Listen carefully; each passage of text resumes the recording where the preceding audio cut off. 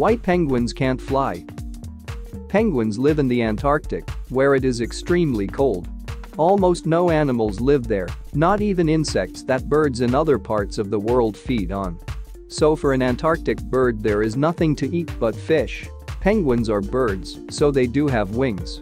However, the wing structures of penguins are evolved for swimming rather than flying in the traditional sense. Penguins swim underwater at speeds of up to 15 to 25 miles per hour. As adept swimmers, penguins spend a lot of time in the water. Some penguins spend up to 75% of their lives in the water. Like other birds, penguins do lay eggs and they raise their chicks on land. Now, such a bird could spend all its time flapping about and diving into the ocean, trying to catch the odd fish that came near the surface. But the deterrence is that in cold weather the bird has to try to save as much energy as possible so that it can stay warm. Hence, instead of flying, penguins go to where the fish are by swimming. It takes far less energy and muscle to use wings for gliding underwater than it does to stay airborne.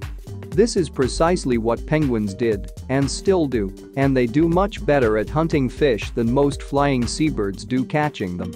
Over a period of hundreds of thousands of years, penguins' wings underwent anatomical change and transformed into flippers that they now use for propulsion underwater.